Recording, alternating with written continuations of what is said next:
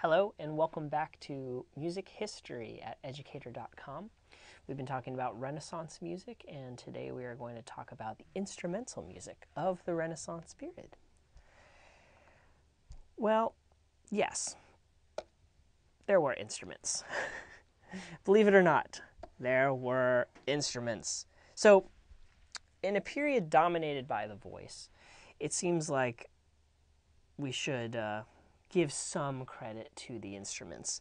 So, who were these guys? Well, there's a family, and it's La Famiglia Gabrielli, if you will, or the Gabrielli clan.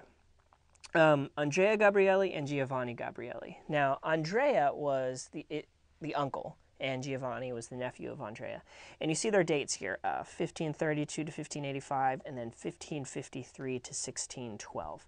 So Giovanni actually overlapped into the Baroque period, and we're going to find out soon that that was very, very important. Well, Andrea was a cool guy. We're going to talk about him more, but Giovanni gets a lot of the credit and a lot of the prestige and a lot of the fame.